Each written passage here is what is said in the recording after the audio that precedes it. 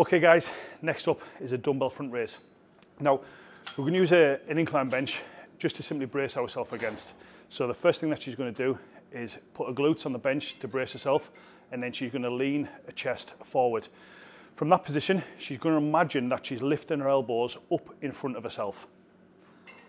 So if you notice what she does there, her elbows are lifting up and she's twisting her elbows at the top. Now, by doing this, she's keeping the contraction on the delts. So she's going to hold that position.